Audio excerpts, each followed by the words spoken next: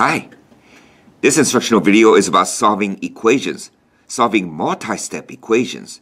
Now this variation is about solving equations that have negative coefficients. Negative coefficients. I'll demonstrate number one. Check this out. It looks like a two-step equation. You know, you get out and you get off my back.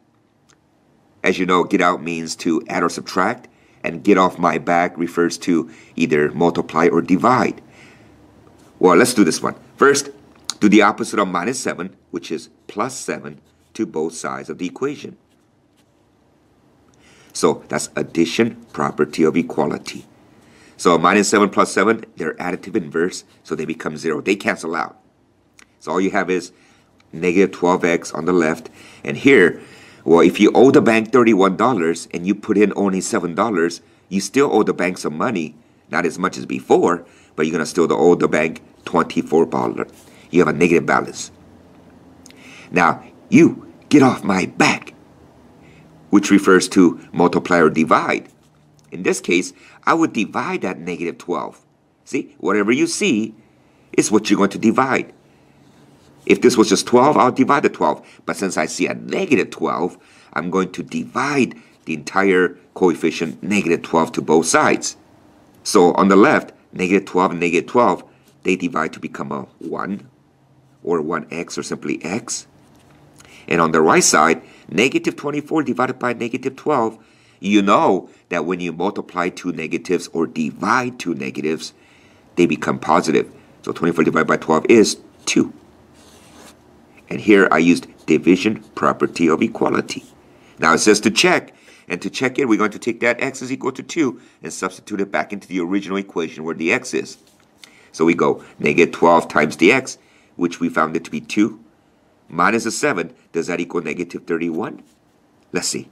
Negative times a positive is a negative 24, minus a 7. Now, this is like saying you take out $24 from the bank, you take out 7 more. Together, you took out a total of negative 31. And since the left side equals the right side, that's a good answer. Now, why don't you try numbers 2 and 3? Go ahead. Now, I hope you didn't get confused because there was an x on the right side of this expression here. What you had to do is move the 3. And what's the opposite of 3? Minus 3, and you have to do it to both sides of the equation.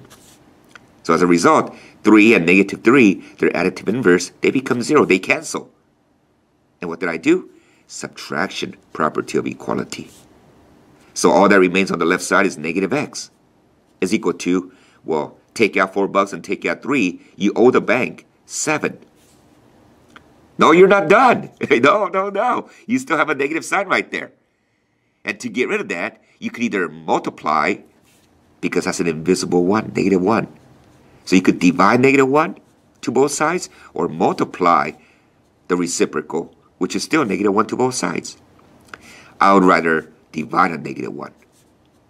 So this is division property of equality. So negative 1 invisible. You know what? In fact, let me write that there. There's an invisible 1. So negative 1 and negative 1, they simplify to become a positive 1, x. And negative 7 divided by negative 1 is positive 7. Did you check it? Oh, here I do it. What? Here I go. 3 minus, look at the way I do this. The x is 7 is equal to negative 4. See that? But again, $3 in the bank, take out 7. You're going to owe the bank money. You're going to owe the bank $4, negative 4. And since the left and the right equals, ta-da, that's a good answer. And finally, number 3.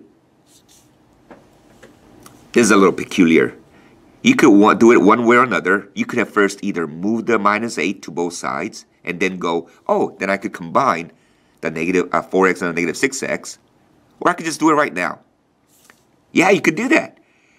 Combine like terms on the left side. 4x, combine it with negative 6x.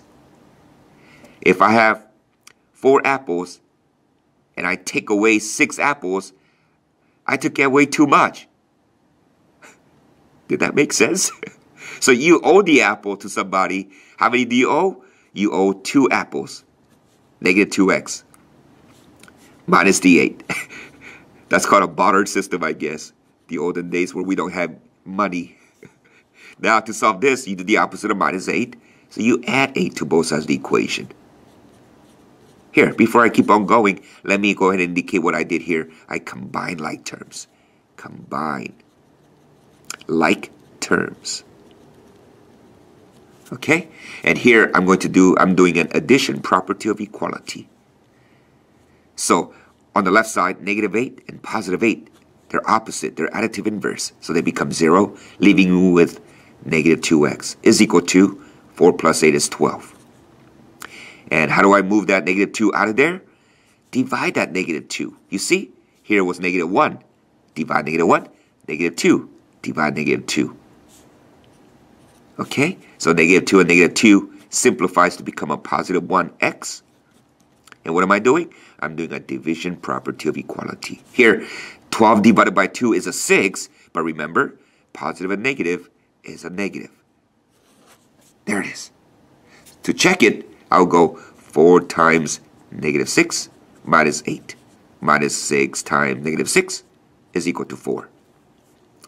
4 times negative 6 is negative 24 minus 8. Negative 6 times negative 6 is positive 36. And I hope they all equal 4. I take away $24 from the bank. I take away $8. I took away a total of $32 from the bank. I owe the bank $32. But what am I doing next? I am adding or making a deposit of 36. So I don't owe the bank money anymore. I, in fact, have $4 balance in my bank account. So since the left and right equals, that is my good answer. That's how it's done. All right. Good luck.